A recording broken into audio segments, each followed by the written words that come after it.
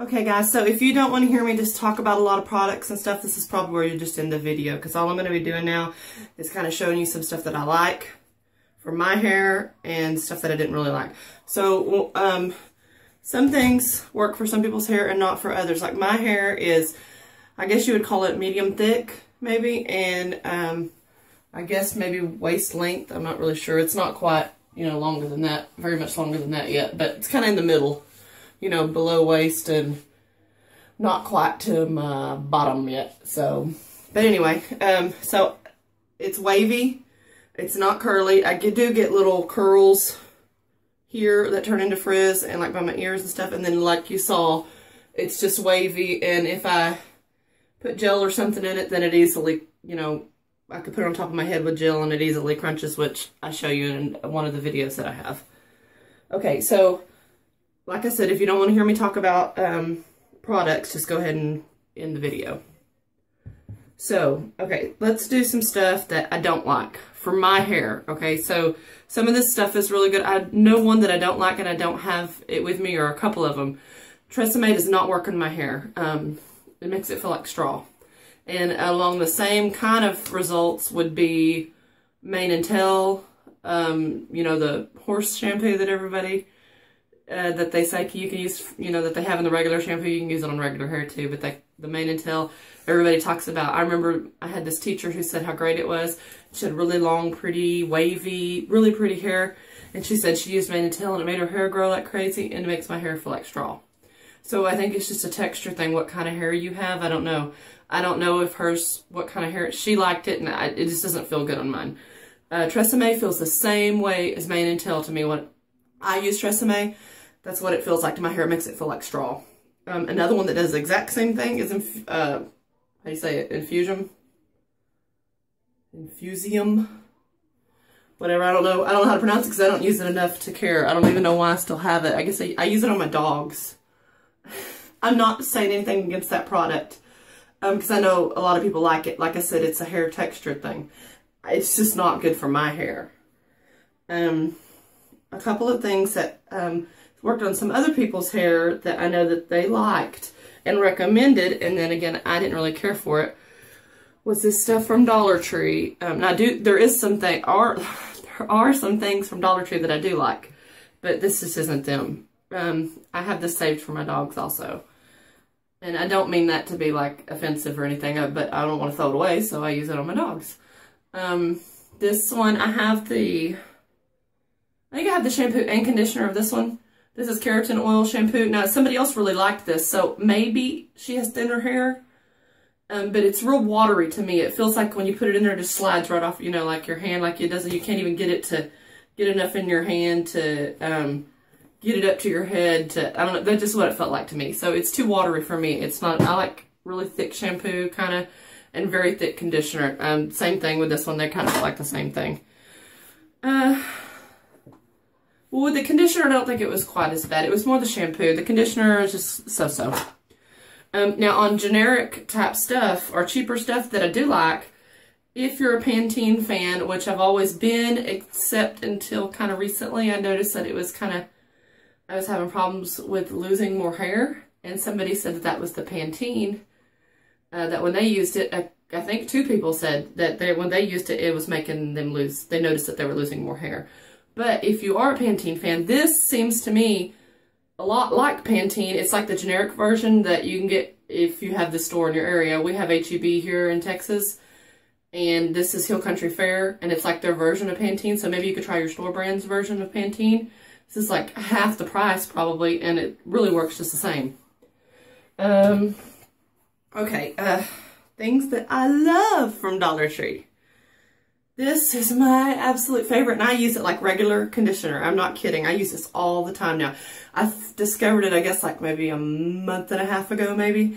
This is Salon Selectives, if you remember them from the 80s, the big hair commercials with the girls all walking down, and they had the big curly, poofy, you know, high hair and stuff, and they would do the Salon Selectives commercials. This is what that is, I guess, and they have the whole line at Dollar Tree. They have the shampoo and, something else like, oh, hairspray. I have the hairspray. So I'm not crazy about all of them yet, and I'll tell, I mean, or it's so-so. So this though is I wish I would have brought them all in here with me. I have like maybe 10 of these or 8 or something because they're only $1 and I know how Dollar Tree is and I know that they will eventually not carry them or run out of them, or you know how it is with Dollar Tree. Sometimes they have stuff and sometimes they don't. So I love it so much so I use it like regular conditioner, so I'll have conditioner for a while. This is the argan oil shampoo that they have. And I feel like I'm just rambling and this is going to be a really long video and take forever to upload. This is okay. I put it back up in the cabinet because I'm not like as crazy about it as the conditioner, but it's okay as a backup shampoo. I will use it again. It's okay. It's just, like I said, it's a little bit, it's hard to lather. I guess that's what I mean by the watery stuff, is they don't really, you know, when you lather it up and you get a lot of lather and stuff in your hair, they don't really lather. But that's kind of how sulfate-free shampoo works too. I don't know if you've ever used that, but if you have, it doesn't really lather, but this is not sulfate-free shampoo, so it's not worth not having a lather. Daily Defense shampoo. This is better, I think, actually, than the Salon Selectives. This is another one from Dollar Tree, and it's $1, and it's a B, you know, I guess, on shampoo. It's nothing fancy or anything, but it's fine. I like it okay. Another thing that I love is dry oil from Organics. And Organics is the line that I like to use on the sulfate-free shampoo that I was talking about not lathering. If you don't know what sulfate-free shampoo is, it doesn't have all the harsh detergent type stuff that's in regular shampoo. So I am a fan of it. I just don't buy it all the time because it doesn't lather. And so I kind of go back and forth with it because it is better for your hair though. And lots of people swear by it. And I go, 1 month I use it, 1 month I don't. So when I do though, I use Organics. So this is the Organics Argan Oil. This is the dry oil. So I have 2 of these. Not the dry oil, but 2 argan oil. Moroccan argan oil. So I have this one that I use more kind of like it's just a little touch-up. Kind of give it some shine and just run through real quick. Then I have this one that I use on like the ends of my hair during the day, maybe after the shower. Take a little frizz out or anything. Love both of these. And I have one more that I use. And to me, honestly, I think these are the same thing. Hold on, let me get my hair off of it. I broke the top off of this one. I say that in every video that I show it. This is the coconut milk serum from Organics. And I think they're the same because I looked on the back and the ingredients look pretty close except for the fragrances. So I think it's the same thing. Except for fragrances and like little different, you know, but the main ingredients are the same. Okay. Didn't really care about this too much. I like Dove lotion and Dove body wash, but didn't notice anything for this. Not that I think that I'm so old or anything, but my hair is kind of getting older. I mean, it's how many years now? This is 2015, so 2011. Yeah, so it's getting up there. At least the ends and stuff. So I got this, and I thought, I guess this is for, you know, this is for older hair. Maybe it means older hair that's growing from your scalp, you know, and you're older. I don't know, but I got it. I didn't really notice any big difference. You're supposed to just put it on there and kind of like during the day or something. It's okay. It's nothing wrong with it, but didn't really do anything for my hair. Love this. This is Gorilla Snot Gel, and this is in another one of my videos where I do the crunchy updo and crunchy hair. Excuse me. This is what I use. Now, when you use this is like glue, like it says snot gel.